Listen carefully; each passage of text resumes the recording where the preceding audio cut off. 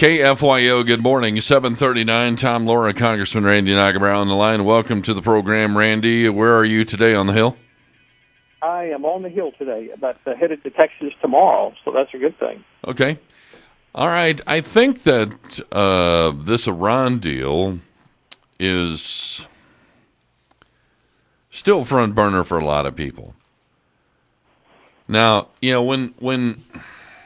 when we drew the line in the sand and we kept moving it,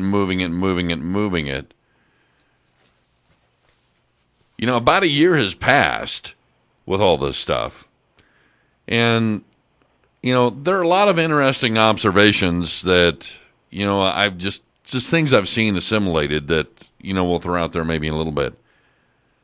But where are we at on this Iran deal? I mean, where is the real support for this thing? Because, you know, you have leadership of a country that, you know, says death to America, and they fund and sponsor terrorism around the world, and we're sitting there trying to cut a deal with people. It just doesn't make any sense to me.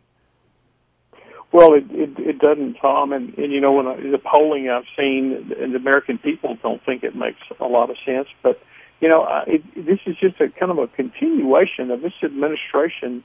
They're wanting to be everybody's friend, and you know, and I think what they do is they show America as being weak, and particularly in this situation where really these sanctions have been pretty effective. The economy in Iran, and because a lot of these, particularly those countries in the Middle East, that oil is an important part of their economy, and that's how the government, you know, basically provides a lot of the services is through the sale of their oil. And so you've got a pretty high unemployment in Iran, and so we really were negotiating, I believe, from a position of strength. But all of a sudden, this administration did a 180 and started giving away the farm. Now, I think the good news is that even on the Democratic side, is that picking up some opposition over there, and Chuck Schumer came out and said he was going to be against the deal. I think he said that last week. The problem is, and I think we have to, everybody up here, you have to learn to deal with reality. There are probably enough votes in the House to pass the disapproval resolution, and probably enough votes possibly in the Senate to pass it. But then the president's going to veto that disapproval resolution, and I'm not sure there's enough votes in the Senate, and I'm not sure in the House either if there's two-thirds in both those bodies. If there's not then enough to overturn the disapproval resolution, you know, then the president wins. And so the White House is extremely busy right now working the phones and, you know, inviting people over to the White House, particularly Democrats. Well, this is just one thing I need to say. People all over the country need to make their intentions and their feelings known to their senators and actually call and bombard their box and let them know what's happening, because I think that the people that do not vote to override the veto in the Senate may have hell to pay come election time. I've got an interesting aspect I want to share with you, just an observation about all this Iran stuff here coming up next. This is Lubbock's First News. Tom Collins and Laura Mack, Randy Nagamaro on the line. Randy, okay, just over the weekend, we had a rally on the Texas Tech campus. It was about 20 students that are supporting, you know, this Iran deal that was put forth by, you know, the administration. Now, this is something that I just wanted to kind of share with you.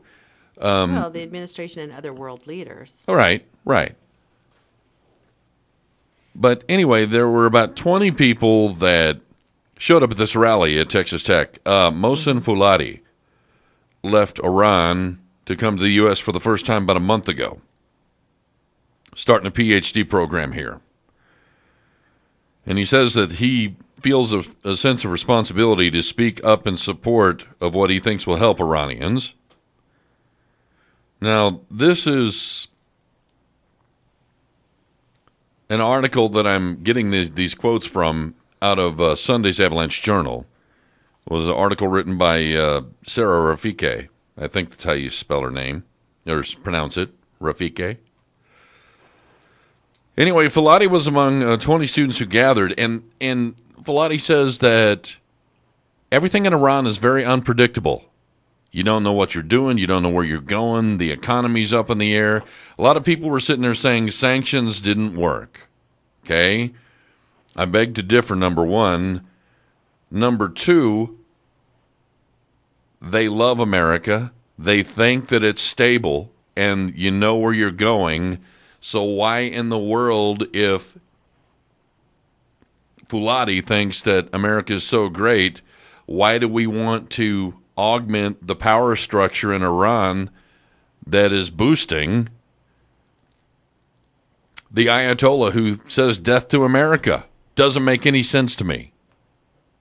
Well, it doesn't make any sense. And, probably the Iranian people, I think, as we were talking earlier, and as you said in that article, these sanctions were working. It's causing a lot of uncertainty in there. In the way that you overthrow these regimes in those countries is not by the America going in and liberating those regimes, but by the people causing unrest there. And if you've got all of these people that are unemployed, that they don't have some of the essentials for their daily lives, they started getting restless. And the problem with, if this Iranian deal would and help the Iranian people, and that's the way the Iranian government is selling this, by the way. But basically, by lifting these sanctions, one, we're going to free up a lot of cash flow, which we know the Iranians are using to sponsor terrorist organizations globally. And secondly, starting a nuclear race in the Middle East is not really positive, both for that region, but for the world. And but isn't the problem with the sanctions in Iran the fact that it's not being universally applied? Because we've had like China undercutting and things like that, so other people are kind of helping them out while we're dishing out sanctions. So that kind of makes it not work.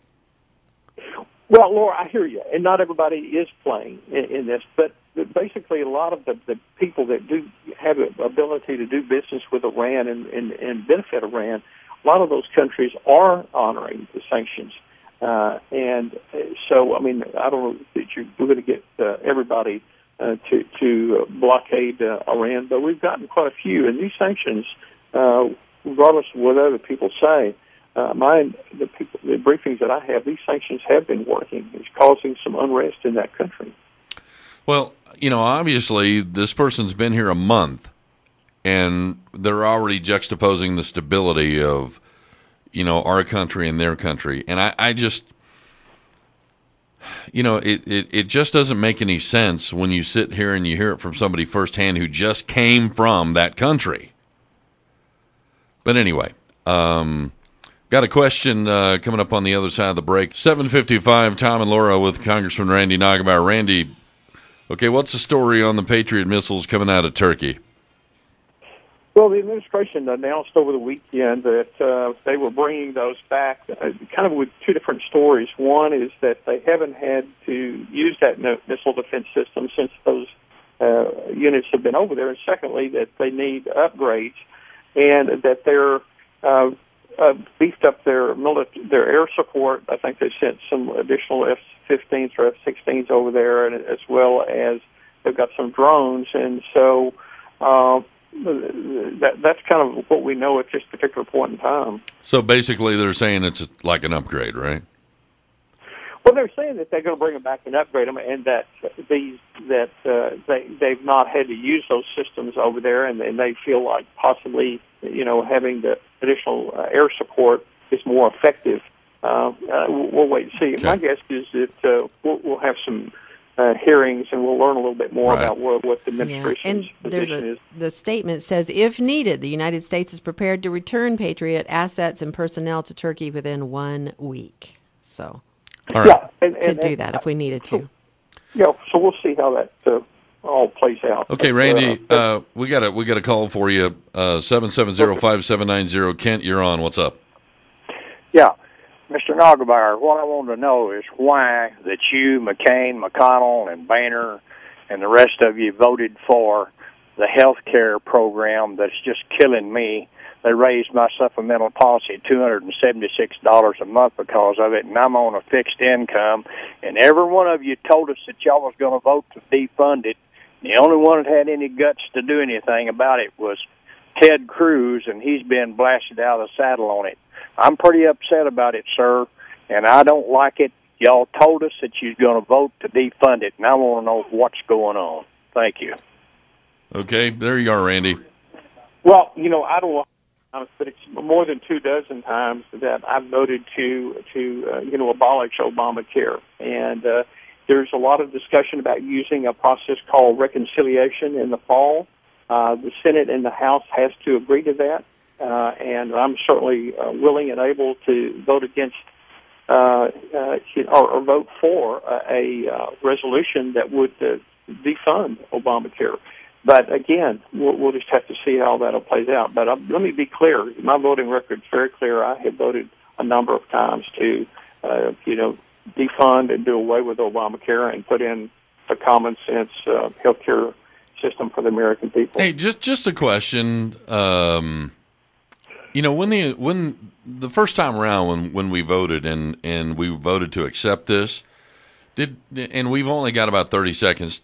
Was this vote made without a complete understanding of, all the hidden bells and whistles that go along with this deal? Well, you remember not Hillary Clinton, but Nancy Pelosi said we had to pass this so we don't know what's in it. It was a huge piece of legislation. It was put together in the dark of night, and the Democrats control the House and the Senate and the White House, and basically they jammed that down the American people's throat. Yeah, I think what Kent's deal was, and we're out of time, Randy, but I think what Kent's deal was is we were just kind of blindsided, and I think he was saying we should have held our water rather than pass it, first time. Hey, thanks for your call, man. I appreciate it. You bet. Take care.